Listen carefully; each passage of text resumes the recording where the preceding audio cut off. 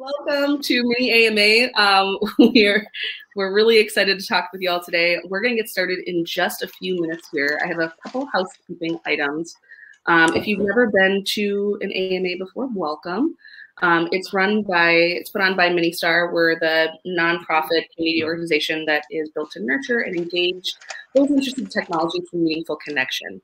So we do that by, in the before times, a lot of the largest in-person gatherings in the Twin Cities and Minnesota. So Minibar, which is the largest and longest running Tech Unconference, which is a user-generated conference. Mini Demo, which is like our geek show and tells, and today's event, which is Mini AMA. So you'll have the opportunity to ask questions live in real time from subject matter experts. And we're really, really excited for this lineup today. So I'm Maria Plussel. I'm the executive director of Ministar. If you've never used Crowdcast before, welcome. First things first is that we will be taking your questions live. So there's two ways that you can do that. Drop them in the chat at any time, which is on your right-hand side, or you can use the Ask a Question feature. We'll be monitoring both of those, so you can use either one. People are doing a really great job already introducing themselves in the chat. So we have LaDonna and Tim and Tom, got Rick. Hey, Natasha. This is fantastic. Yeah, definitely introduce yourselves in the chat so that other people can know who you are and a little bit about what you do. Hey, Shelby, thinking about starting a side hustle. I'm pretty sure we'll cover some of that. And hey, Jean. Hey, Colette. Awesome. So what we are going to do, we're going to get started here. And I'm actually going to pass it over to Jess, who's going to introduce herself and kick it over to our incredible panelists that we have. We have a couple topics that will get the conversation rolling, but you're not going to be interrupting us. Drop your questions in at any time that they come up in the chat. And then we're going to get to those live after a few minutes. So Jess, why don't you take it over? Yeah, thank you so much, Maria. This is awesome. And I just love Ministar, love this community, and so grateful to have you all in this ecosystem or kind of be doing this work alongside a lot of you. But I'm Jessica Berg. I am the director of Minnesota Cup, which is a startup competition that is based at the U of M, specifically at the Home Center for Entrepreneurship at the Carlson School. And but we are an early stage startup resource via our competition that is open actually to anyone in the entire state to apply to.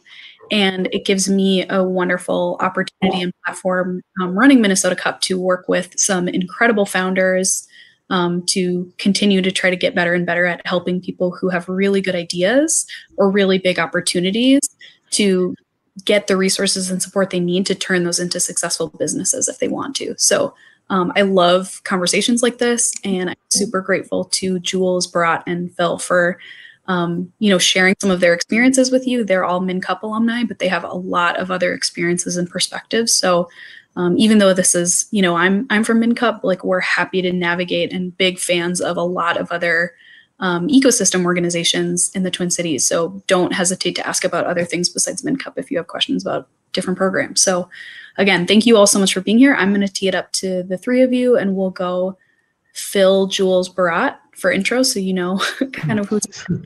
But I'd love for you to share with the folks tuning in just like a quick second about yourself and your background, and then like a 10-second overview of what your current business or startup does, and then I'll get into more depth with the next questions. So, Phil, you want to take us away? Sure. Hi, everyone. My name's Phil. I'm Phil Chow. I'm the co-founder and CEO of Homie. Homie is a helping platform that activates alumni in the recruiting process. We think that every community is a talent pool and every alum is a node in that community. And so we've built a really great internal referral engine that lets the recruiting process happen seamlessly.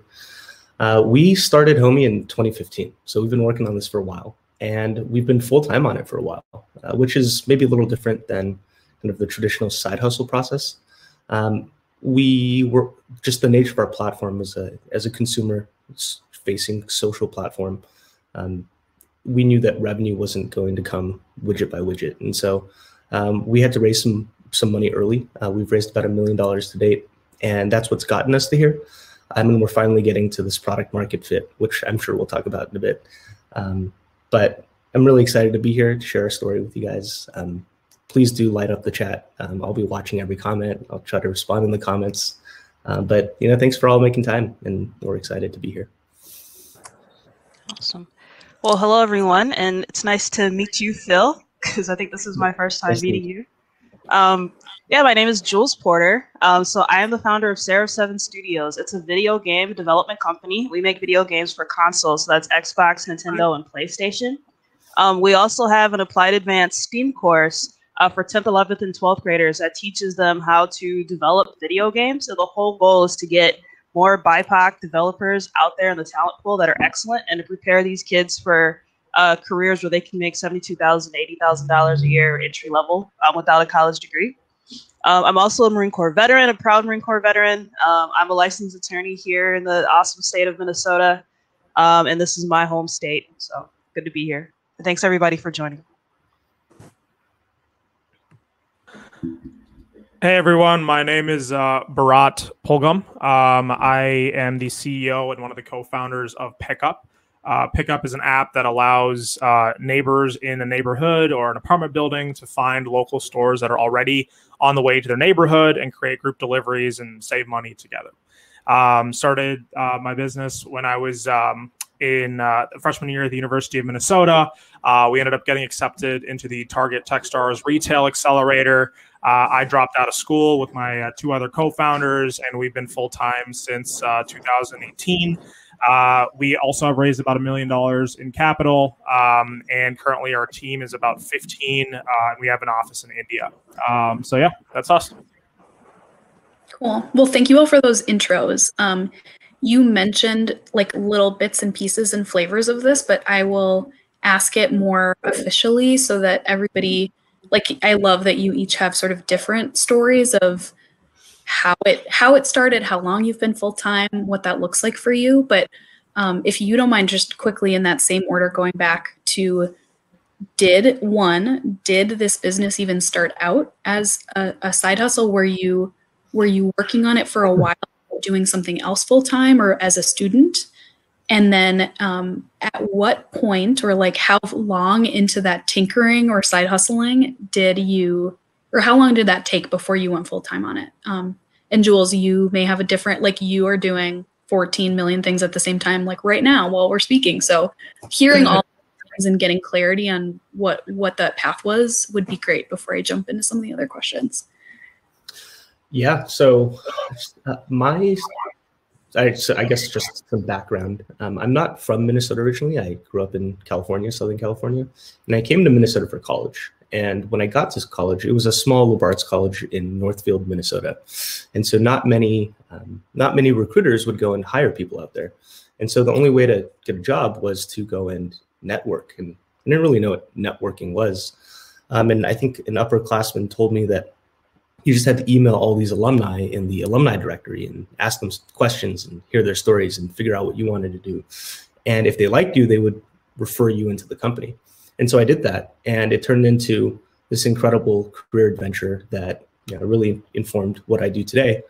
And I would say that Homie's mission is really to make that happen at scale, right? To make those opportunities available to everyone. And so you could say it started as a side hustle. Really, it was what the market needed. And I think that with COVID and the virtual hiring world that we're in now, it becomes even more important. So a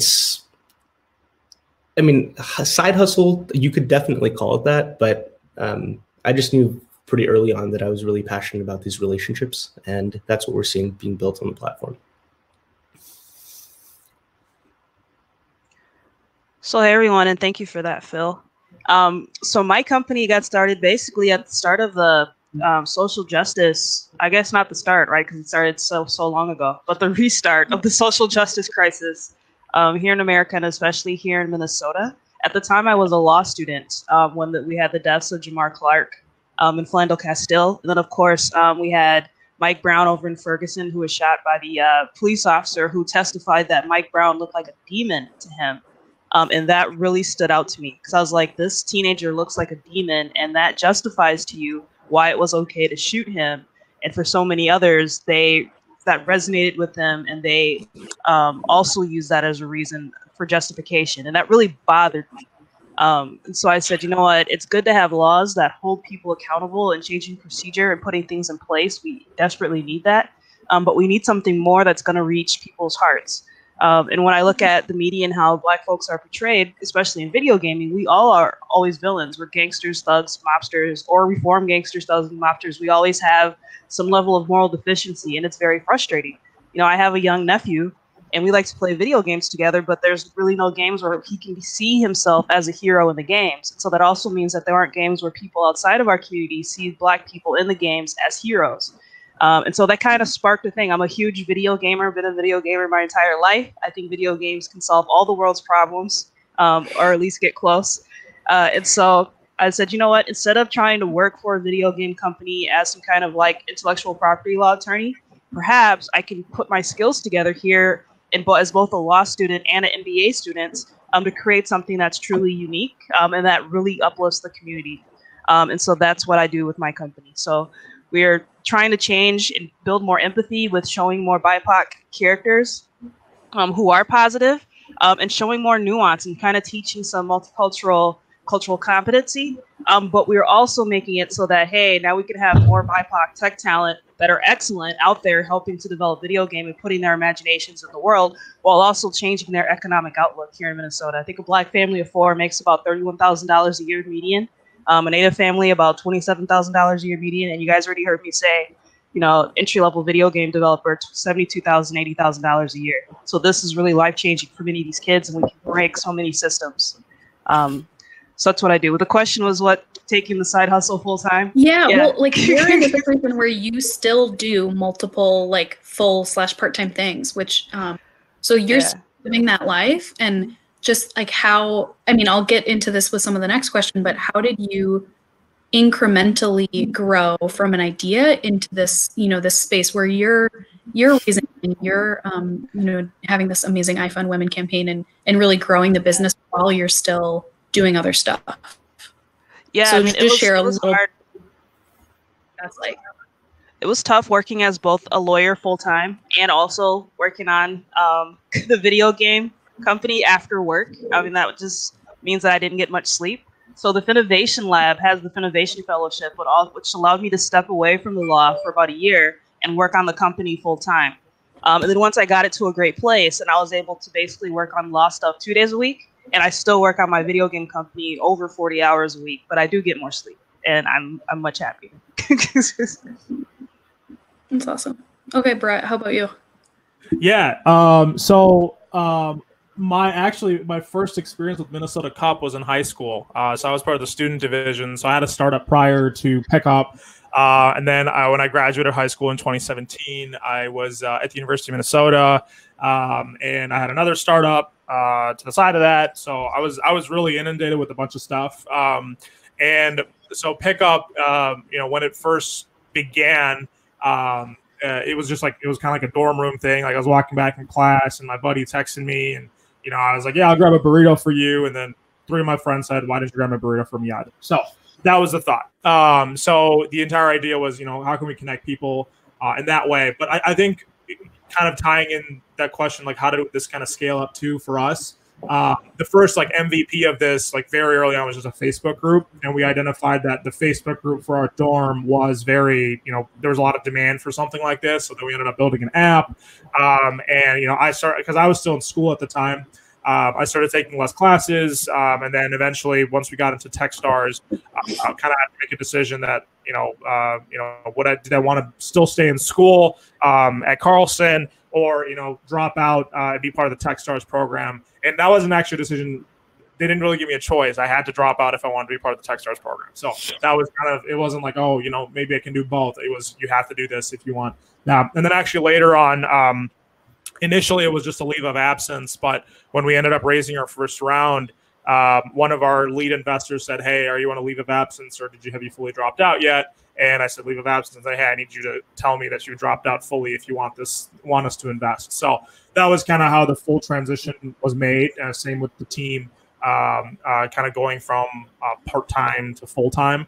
And yeah, I think I've never really held like a formal job like for another company before. Like it's always been like my own kind of thing. So I definitely don't know the pain of working 40, 50-hour weeks and also trying to build a startup. But I did do school. I was doing a double major at Carlson. So if any of you are in school and thinking about, hey, how do I do my startup thing? You know, I can hopefully be a resource for you there. But yeah, that's a little bit about my journey there. So. That's awesome. So, I mean, it's cool to just have that grounding in where each of you are coming from that like side hustle / full hustle perspective. This would be a question for any of you that maybe have a perspective or something that resonates, but when did you get to the point where you knew you needed help, or whether that was from your own, whether that's a time commitment thing and a capacity thing or a skill set thing, like maybe you're the technical founder, you have the tech skills yourself, so you could code and you could like create platforms, or maybe you were like, I've got the idea and I'm the idea person, but like I can't build this tech myself. Like when in your journey did you arrive at that point where you needed to bring other people along with you to help, and what does that look like? So I'd love to say something here. So for us, so I was actually really fortunate because I was never like a single founder. I always had like it was a group of buddies. You know, we all kind of started to pick up together. But outside of the three of us, the moment when we started thinking about oh crap, we need to get more help, was when we started. We had figured out what kind of that core loop was, you know, that user acquisition loop or the engineering loop or, you know, whatever that loop was. Because I always, when I've gotten some feedback, especially when we're early on hiring, was, you know, hire someone either to figure out that loop or, you know, to go do that loop for you. And oftentimes going and doing that loop for you is better. So for example, like you figured out what your core value proposition is and how to market it, and you need someone to go do that better. So that's kind of when we started looking for like our head of marketing and our head of engineering. Like we knew what we needed to build, but we didn't have anyone to build it yet. And that's when we started looking for additional help in that sense. There is a risk of like, I'm actually talking with someone right now, and you know, she built a app for like the social cooking, you know, app, which is really cool. But she like ended up giving away like 25% of her equity for this like venture studio to help her with engineering. And the issue there was that she didn't know what she needed to build yet. She didn't spend the time figuring that out. So she gave away equity to this company to build it for her. And now that company is kind of being sketchy and, you know, not doing their work. And anyway, point being is you as a founder should delegate work when you yourself are rock solid in your understanding of the business. I think a lot of people get really excited and they like try to delegate work earlier on, but there's no problem in taking it slow and figuring it out the right way, because there's a lot of value in that. Like we learned the hard way. We raised money. We hired a bunch of people that we didn't really find product market fit yet. We ran out of money. We fired a bunch of people. So, you know, for my advice to anyone out there would be really spend time on, figuring out, you know, what your business is, what the core of your business is before you take the next step to bring other people on board. Because that, like, your co-founders are going to be the people that are going to, you know, be with you this entire journey, and they need to be the right people. So be very, very, very, very particular and very, don't give that co-founder title to just anyone. So that'd be That's awesome. Would you either like a different experience or adding on to what Bharat shared, Phil or Jules, anything? No, I would definitely echo what Bharat shared. I think that. You go. I just think that Hugh's right in so many things, right? One of the things I've learned is, especially at the earliest stages of the product, if you're not building it or selling it, then what are you doing? And, you know, I think we got in the trap of building a great culture, and, you know, because that's what we thought startups were supposed to be, great culture. And I think in Minnesota startup culture, we least pre-COVID, it was very much about getting together and having happy hours and pizza and all this stuff. And that really doesn't lend itself to product market fit in any capacity. Maybe to get some people to listen to your story or to try your product. But at the end of the day, that's the only thing that matters, is if the market is willing to pay for your product. And that was just something that escaped us. And I think that when you ask, when did you realize you needed help? I mean, we started after graduation, and we were all liberal arts majors. And luckily, I had a technical co-founder who's a computer science major, but we were learning all of this on the fly. And I think, I mean, this was 2015, where there were resources online, but I don't think they're as plentiful now. I don't think there were the same support networks and infrastructure back then. And I just, I distinctly remember trying to fundraise in town, and just getting turned away from every investor, every single one. And it was very rightly so. I mean, we had a couple hundred users on the platform. We had this idea for a consumer social platform, and most of the investors in Minnesota are looking for strong, stable revenue streams. They're not looking to build marketplace businesses. We didn't even know what a marketplace business was when we started Homie. And I think that process of figuring it out, it does make sense to take it slowly. And if you are bootstrapping, or if you are doing it as a side hustle, you have the opportunity to do that in a way that, doesn't put other things in your life on hold. And I think that's, I wish I'd had that. But here we are. So. That's awesome. No, that's helpful. I mean, it's that's being able to share, share the real parts of it and things you would do differently is so valuable for other folks. So appreciate the honesty with all of it. How is that going for you now, Jules? And I don't actually know right now if you are using any of this work, or if you're still just the solo superhero for Seraph 7 Studios. Yeah, so, making a video game takes so many different disciplines, right? So it was great that I was a lawyer and I have a lot of the IP knowledge and all that stuff down. But the thing that I was kind of most insecure about was perhaps the art. I wasn't, much of an artist, even though, I had the coding, and that's cool. You can pretty much learn a coding language in about, 6 months or so. But the big thing with video games isn't necessarily a coding language. You have to learn the development engine, which definitely takes much longer. So for me, it's the Unreal Development Engine that runs off of C++. And so that's really cool. And so I had to get past some of the things that were hanging me up, such as I was I can't really move forward until I get an artist, right? When I realized it'd be really hard to get an artist for what I needed, I had to basically learn 3D modeling myself. Then I learned animation myself. Then I learned a little bit of cinematography myself, lighting, photography, a little bit of architecture, so I can design things in the game. I just pushed myself to learn, I guess, all these different disciplines. But yeah, I mean, right now I didn't expect to still be doing this on my own. I mean, I have somebody helping me with administrative assistant stuff, but what I really needed were another developer or 2 or 3. But that's really difficult, because kind of like what these two gentlemen just said is I want somebody who's dedicated to my mission, because I'm such a mission-driven company. But also here in Minnesota, we do have some independent people who work in video gaming industry, but we don't really have that depth of tech talent that you might find for video games, as in California or even in Montreal, Canada, which is where a lot of game developers are that are close by.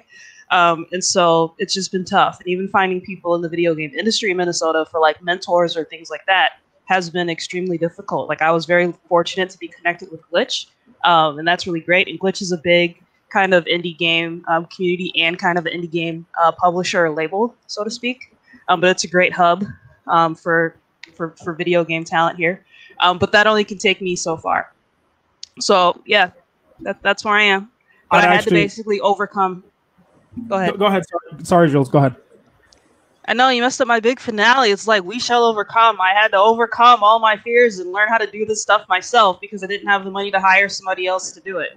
So go ahead. I'd love to add to that, actually. I really found it awesome that you mentioned that you learned how to code and you just kind of did it yourself. I think this is just like a quick backstory to us when we were first starting. So no one on my team was technical when we began. So we ended up raising money, and that was for hiring engineers.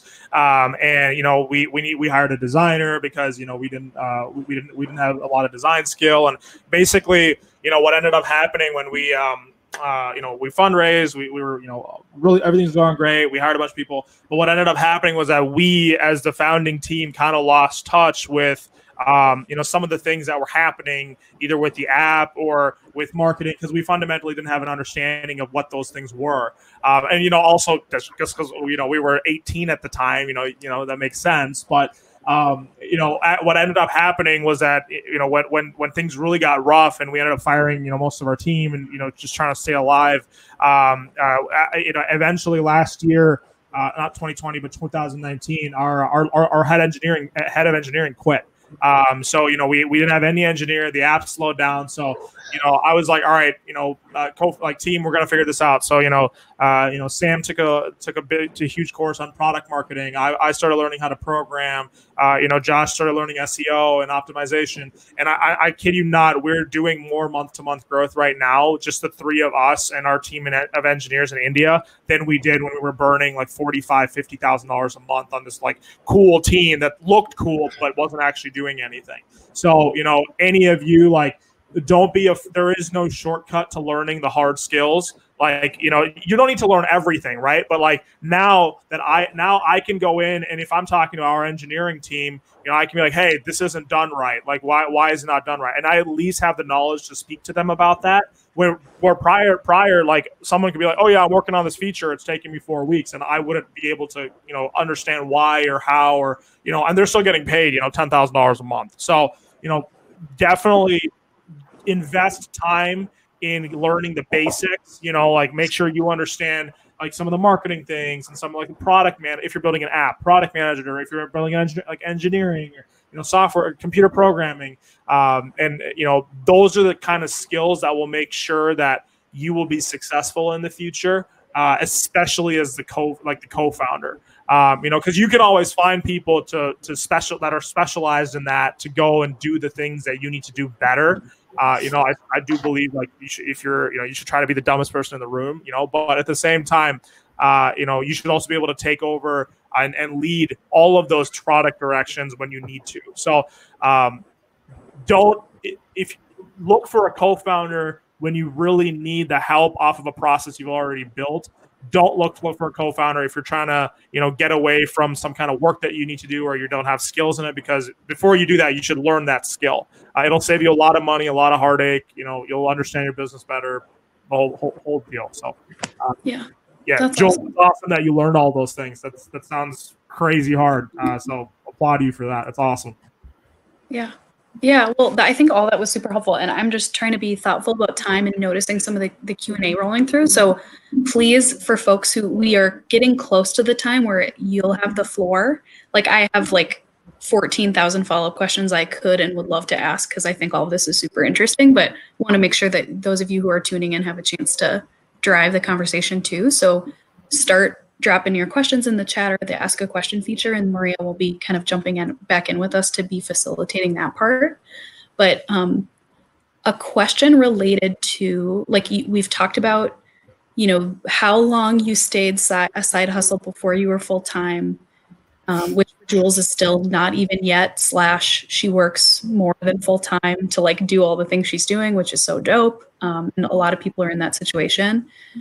We talked a little bit about like how you like the pros and cons and like misadventures of when you brought in outside talent versus things that you just continued to own or be the expert of yourself, which I think is so helpful and not something people are often honest about, of like, yeah, I screwed this up actually, like I would do it in a different order in the past. So that's super cool that you guys shared that. I think some folks have asked questions about it, and I if I didn't, like from a MinCup leadership standpoint, ask you, which things did you do in which order to help support you, whether that was with educational expertise, with getting connected to mentors and supporters early. This is even pre-fundraising. Like, it's so dope that you have been able to successfully raise funds through different channels, but before you were even at a place where an investor or like a crowd raise was in your future, what did you participate in? What would you recommend that other folks look into? I know you all are MinCup alumni, but you've done other things besides MinCup. So Jules talked about Finovation Fellowship, and then she did MinCup. What was that journey for Phil and Bharat too? That's a good question. I can go, Phil. Or? Yeah, go for Bharat. Go for it. Unless you have an answer. No, I need to think on it. Okay. All right. Yeah, I have like a stack of resources that I'm ready to share all the time. So Beta MN is amazing. If you guys aren't part of those events, that is actually where you might potentially meet a future co-founder. If you haven't been part of those events already, please go check those out. Generator has a lot of like free accelerators that are like, I think like 2 to 3 months long. That are specific to verticals. So that's also fantastic. Target Takeoff, they have different programs around like beauty and health and wellness. And like if you're like working on like a CPG, Target's really great for that kind of stuff. Forge North, forgenorth.com, I think. They have a bunch of resources that they'll compile like for like every startup resource. So go check them out. For me, So because I was in school, and if any of you are in school, I highly recommend you do this. Use your school domain email address and just start reaching out to people you think are interesting. So when I was in high school, I sent an email to like the CMO of Best Buy, and he got together with me. And then my prior startup my prior startup's closed now, but he ended up helping me close my round for Pickup. So do a lot of that like on the ground networking. That's the type of stuff that'll help you when you go to build your startup. So that's me. Yeah. Well, just I want to like follow back up with you or sort of clarify. You've done so many different programs across different startups, but what order did you do them in? Like, you competed in Minnesota Cup like 4 times, like across all these different experiences, but do you think certain ones are better for people with idea stage or early stage versus when you're long or more mature? I think to like if you're really just starting out, I think Generator is fantastic because they will like if you're like just like if you're like 4 weeks into your idea and you like just need some help and you're like a solid founder, they'll get you in. And then after Generator, I would do MinCup because I think Generator is going to force you to get a business. Then you go to MinCup, you continue to build. You get attached to mentors, you get more experience in that way. And then can you still hear me? Did I lose my video? We can hear you. Your camera situation went away, but you're still here. Weird. Okay, I'll try to figure that out. But yeah, Minnesota Cup. After Minnesota Cup, Beta MN is going to give you a lot of exposure to like potential customers. So I think that was fantastic. And then like once you're past that, Techstars is great. Like if you're really at like a stage where you're ready to start growing, accept real VC capital, Techstars are that accelerator program is fantastic. So yeah, I would kind of think about it in that way. Regardless, don't pay any money. Don't give up any equity to any accelerator, any investor, any competition, until you get to like either have a pilot revenue generate. Like there's a lot of free resources out there. Do not waste your money or equity on organizations that are taking it from you until like you're legit or that's legit. So 100%. Yeah. What he said is so right. And he gave a great list of local organizations, but the internet is your best resource, right? You can find anything you need to know on the internet. And you're going to run into advisors or people who just want points for putting their name next to you. And maybe this person has had one successful exit 20 years ago, right? It doesn't mean that person is the best person to help you build your business, right? So to seek out the founders who have, and especially for entrepreneurs who are just starting off, potentially like coming out of school, I think there's also this identity crisis where our society has put founders on this pedestal, and you're encouraged to engage in a certain way and be a certain person or sleep a certain number of hours a night.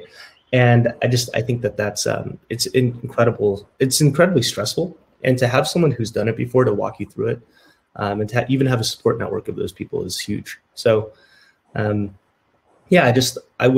I I would just caution you not to build the business you're supposed to build, and build a business that, that you want to build, that makes you happy. But could you share a little bit about what you did access, like apart from the internet for Homey? Yeah, Side hustling, did you do certain things, or when you were full-time, did you compete or participate? I think something that was powerful for me, and we've been full-time with Homey since the get-go, right? And we were able to raise incremental amounts of angel capital to just get us through the process. I think that like one of the most impactful things for me was actually moving to the Valley for a while, right? I spent 9 months in Silicon Valley, San Francisco, and I was able to meet some of the nodes in that network. And I met a scout from Kleiner Perkins named Thompson, who was, I think he led data science for Square, and he liked us, and he believed in us enough to get us into the scout program at Kleiner, and that was huge for us. It put us into this network of VCs that just the kinds of companies they've built and the value add that they bring is just incredible for the kind of business we wanted. And so, I just think there's a lot of value in stepping out of your comfort zone. And, there are a lot of tried and true programs. Those work for a lot of people, but, sometimes you have to venture outwards and see what's out there. Yeah. So one thing I kind of want to... Oh, go ahead. You go. One thing I just kind of want to speak on it when it comes to fundraising and building equity is that you do have to kind of be realistic about who you are and how people view you. So for instance, I'm a Black woman. So we all know these stats, right? I think the first 3 years of a company, a business founded by a white guy is able to raise about $1.2 million. A business founded by a Black woman, maybe about $32,000. So there's definitely an inequity there.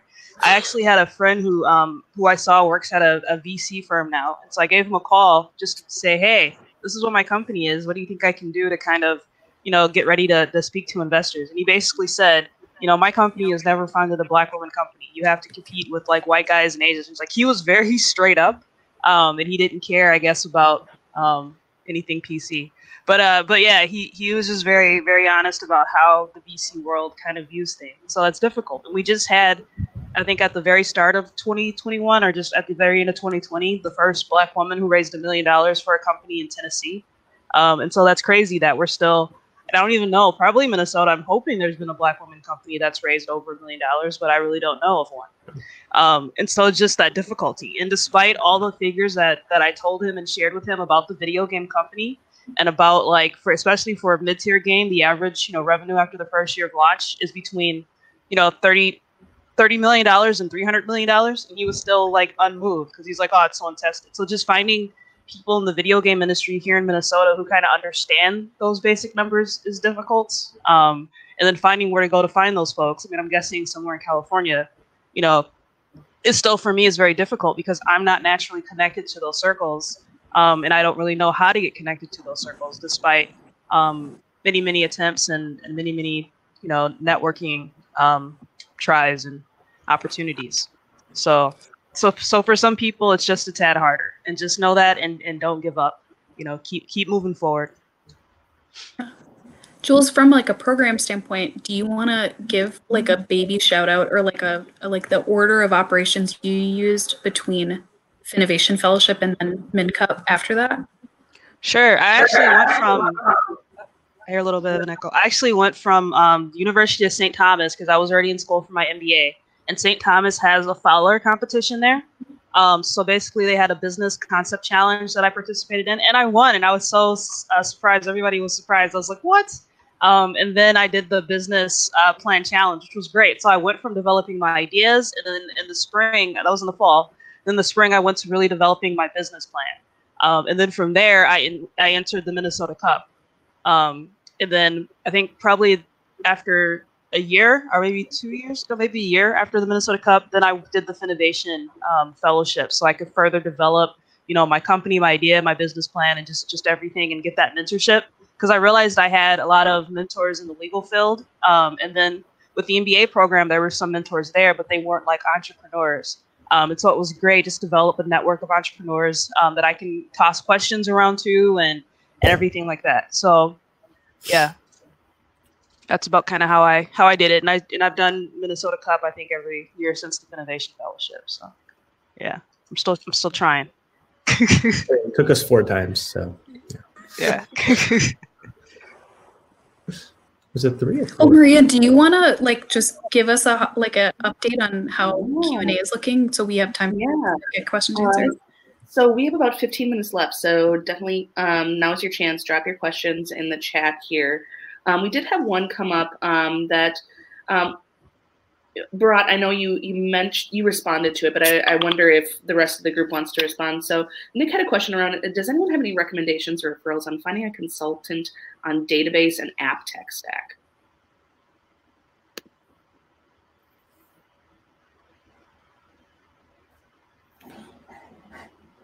I'll plug Modern Logic. They're fantastic. We were one of their first clients.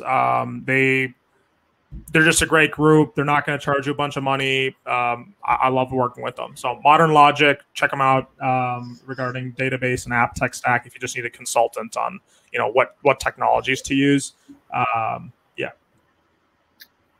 Any other recommendations from the rest of the group? Modern Logic is awesome. We've never done, we've never brought in external consultants, but I do know Jeff Lynn from Bust-Out Solutions quite well personally, and I can speak to his character, and just incredible founder. One thing I do want to mention to anyone that's planning on doing like a technical app or a technical, whatever, this is one of my biggest regrets is please do not go and try to raise money or spend a lot of money on your first app. Like get an MVP out. Our first MVP was literally a Facebook group. Like you do not need like MVP is sometimes some people call it MLP, and like I hate all the acronyms too, but like minimum lovable product. It doesn't even have to be viable. It just needs to be lovable. Like can you get to point A to B, right? So there's some great tools like Bubble.io. It's a no-code tool. You can build an entire system for like $9.99 a month. And like that's all it's just you, right? There's Glide. You can build an app from like a Google spreadsheet. It's crazy. Our merchant platform for like we have over 100 merchants, including Target and like Whole Foods and Aldi. It's still no code. Like we're generating revenue. We're positive cash flow. We've raised a bunch of money. Great. We're still on a no code platform. So do not I think a lot of people get sucked into that where they're like, oh, I need to raise a bunch of money to go hire engineers and then go build out this crazy app. Your crazy app's not going to exist if you don't know what the initial app's going to be. And like, I wish we would have just built a website because like, that's what I knew how to do, built a website and just like tested it out for a month. Because a lot of the assumptions we spent a ton of money on, like literally $500,000 on, the app has completely changed, like it's completely changes. You're always going to be wrong. You're never going to be right. So please do not spend money on an expensive app very early on. Go to a no-code tool, build what you can. You're going to save a lot of money, and you're going to validate your app in a fantastic way. Yeah. And I think this brings up something that you all spoke to a little bit, but I think in some ways we could connect it back to resources or to your own hustle and your own, willingness to try stuff and be wrong, which is like the magic of entrepreneurship across the board is spending that time and being rock solid on what's unique and sort of what your own value proposition is. And then validating, like, do people actually want this? Or am I just like, is this a super cool idea that I think is sweet and I haven't been able to prove that anybody else cares? And then 2, once you're proving some of those things out, like, do they care enough about it to actually pay you money for it? And like, it is bananas with it. I mean, it's fair. And like Minnesota Cup exists as a process to like invite in people and help people walk through that process and figure it out while you're competing with us. But you would be blown away by how many people just come into the process and they say like, well, I just know that people need this because I just think they do. And like, if you can't demonstrate that people really want it besides just your own idea or your immediate family, like that's not enough. And like, you're right. But if you can take some of those steps to prove it out and validate what people really want and even get the features right before, like Bharat and Phil have shared, to like, before you go down a rabbit hole and spend a bunch of money or code something and then find out that, oh, like they actually want this, not, like the heartache you will save is massive. One thing I just want to say really quick, I know I'm talking a lot, but I've learned this, like this is what I've been learning the last few months at least, is that like it's not necessarily about the quality of execution, it's the speed of execution, because you will always be wrong. And so one of my mentors was like, hey, whatever you think you're going to do, cut it into 50% and test that, because whatever you're going to put out there is going to be wrong. That 50% of the 50% that you put out there, take what's built there that's right and continue to build on that. Because like you can spend an entire month building this beautiful feature, but if it's not in front of customers, you're not going to get anywhere. So like get stuff out there, get in front of your customers, like push, always be building, always be launching things. Because that's the only way you're going to learn. You should go into this knowing that your fundamental assumptions are probably wrong and that you need to test those. So Jessica, you actually mentioned something really interesting. And I think like as a founder, it takes a lot to basically take an idea and bring it to market. It takes a lot more when you have the whole world telling you it's a stupid idea. And then when you compound that with bills that need to be paid and all these things, it just makes this process really, really hard. And then there's these unforeseen market conditions, right? I don't think any of us would have predicted the shutdowns or the pandemic or things like that. And with Homie, like, and Bharat might be able to relate to this, but we'd been grinding on this for so long, and sometimes it felt hopeless. It was like, we know that this is how the new generation wants to find work, how they want to build relationships, how they want to figure their lives out. But we're not able to get this traction on the product, and the incumbents aren't willing to try new technology. Like, what do we do? And we slogged it out for 5 years, just limping along until all of a sudden, right, you have this mass adoption of virtual hiring technology, where every company needs to lean in. And I think that we were able to limp along long enough for Gen Z to effectively enter the workplace. And that wasn't the plan, right? We were just trying to get to revenue and product market fit and all those things. But in that process, right, you tested a bunch of hypotheses, and now we're in the space where everyone is entering it. But we've been thinking about this problem for the last 5 years, and it puts us at a really interesting advantage. So I don't really know what the point was with that, but I just had a good experience. No, I'm tracking. I think like you're sharing a counterpoint to that. Also people who are innovators and who have big ideas and do want to create something new that's never existed, there is this opportunity. And sometimes the biggest opportunity is to like build something that people don't know they need or want yet. Yeah. Or where like maybe you have a small group of like people who are diehard like followers, believers, but you can't break through that like, existing stack of incumbents or people who are like, well, like there's so much sunk cost in doing it this way. So like, why would we pivot?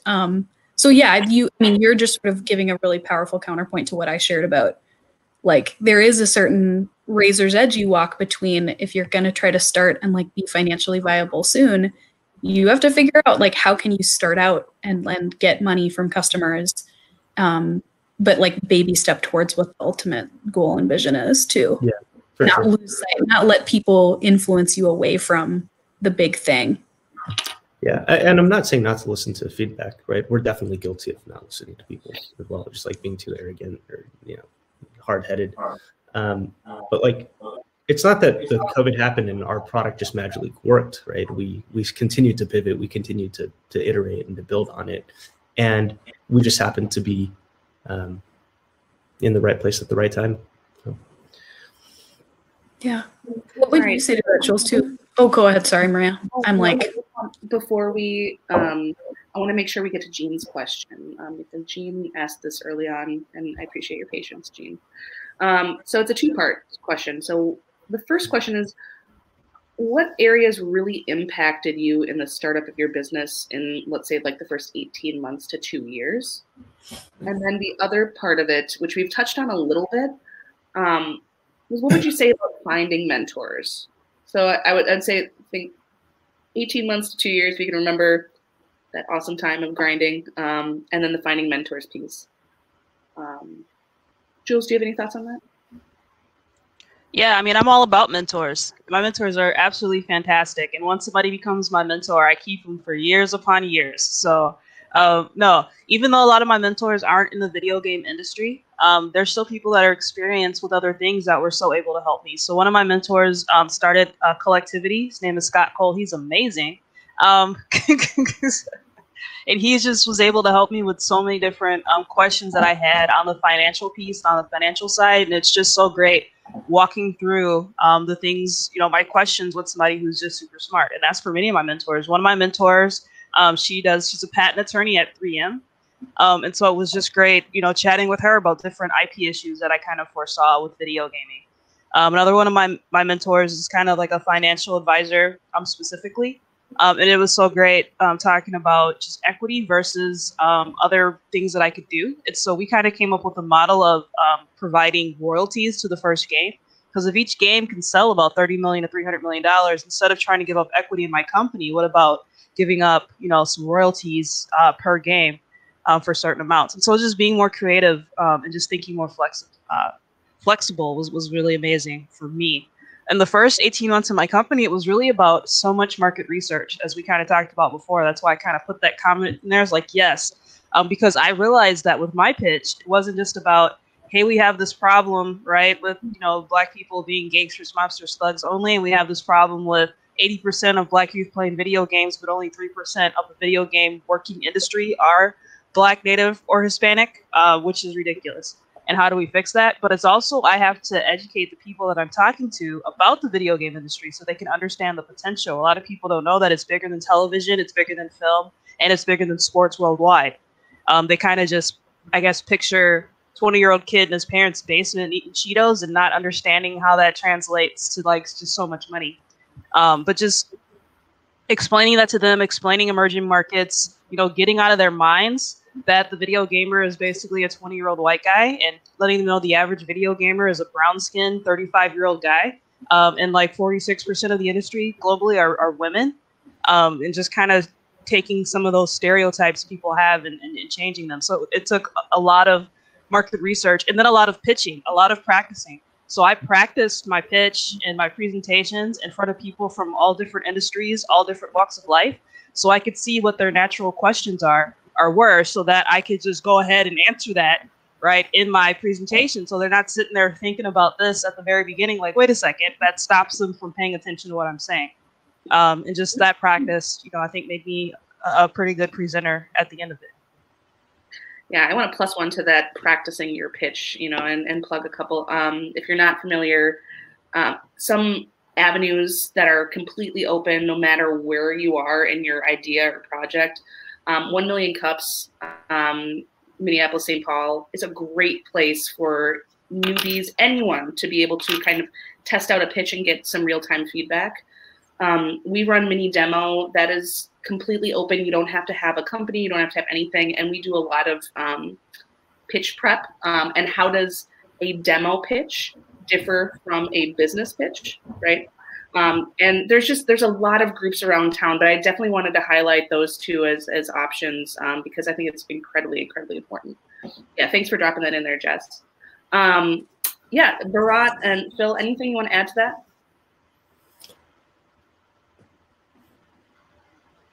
No, I think you guys did a really good job covering it. Yeah. Well, I'm going to just be bold and throw in some MinCup related plugs. While, if you all want to think about maybe one last comment or something that you'd share or offer up to folks who are watching. But Minnesota Cup is accepting applications right now. They're open for another approximately 2 weeks, or if you're watching this late, they're due on Friday, April 16th. And we are, like others mentioned, we are open to very, very early stage or even idea stage founders and innovators. So the vast majority of people participating in our project or our competition are or applying are not full-time on their business yet. It is a side hustle, or it's just a vision or something they'd like to maybe become their full-time hustle in the future, but they need that connectivity and those resources and to build up a network for themselves and get feedback in a supportive place or supportive format. So highly, highly encourage you to apply. And also, we've got a ton of resources and a supportive space to get help. So I'll throw some MinCup links into the chat as well. If you haven't heard of us or you're, looking for that first support organization to get some connectivity. We'd love to be that for you if it fits. But yeah, we're huge fans of truly all these other amazing groups in the ecosystem that have been mentioned so far. So we love being collaborative and partnering and like referring people across each other's programs. So shout out to all of the amazing, mostly women who run the startup support ecosystem orgs. Yeah, one thing I just want to add is I dropped a link in there to a blog post we did a while ago, specifically for if you are doing a lot of it can be applicable to no matter what kind of pitch. But if you have maybe a technical product and you have some of those questions around like, how do I, show versus tell, that's a good resource for you.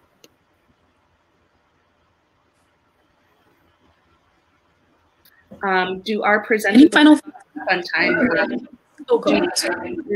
want to plug anything? Is this?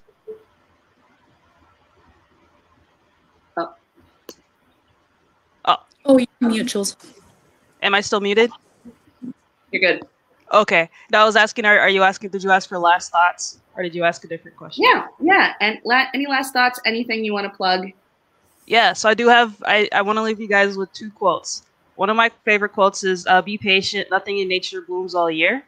And, so just be patient with yourself. And even like, our world champion, athletes, they take an off season, right? And so just know that you're going to have some days. And then the other part is my favorite quote by Archimedes, which is, give me a place to stand and a fulcrum and I shall move the earth. And so that's just like, you want to make a meaningful impact when you do show up, when you're in your season. But you also want to show up with the right tools. So in Archimedes needed a fulcrum. So make sure you have the right tools to get moving, whatever you need to do. So, but don't give up and be patient with yourself. Love that. How about Phil? I think that's a great place to wrap. That was great. Yeah, that's beautiful. I feel very lucky to be here. I really do. And we've been one of the more public startups, which also means we've been public with our failures. And I think that at the end of the day, if those failures are lessons for you and you can learn from them, then awesome. I feel like it was worth it. But at the end of the day, I mean, like, I feel very fortunate. I think Thomas shouted this out. It's like, if you do something you love, then you don't really feel like you're working. I just feel blessed to be in this position, and we're just gonna keep grinding. So, and I wish you all the best of luck in your ventures as well. Awesome. Bharat, anything you want to add?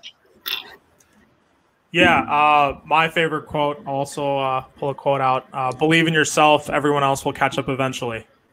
That's gotten me through some pretty hard days. So yeah, I think stick to the basics, guys. Focus on what the zeros and ones. There's a lot of noise out there. You do you.